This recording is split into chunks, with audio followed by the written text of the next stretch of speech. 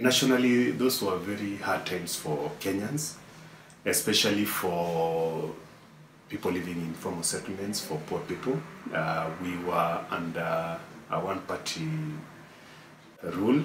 It was sort of a dictatorship, and it was difficult times. The state at that time didn't like people to be organized. The state, through the provincial administrations, that is from the PC, the DO, the DCs, to the chiefs, were very ruthless in dealing with people who they thought were anti-government. At the same time, a lot of forced evictions, a lot of demolitions were happening in the late 90s. Those were those times.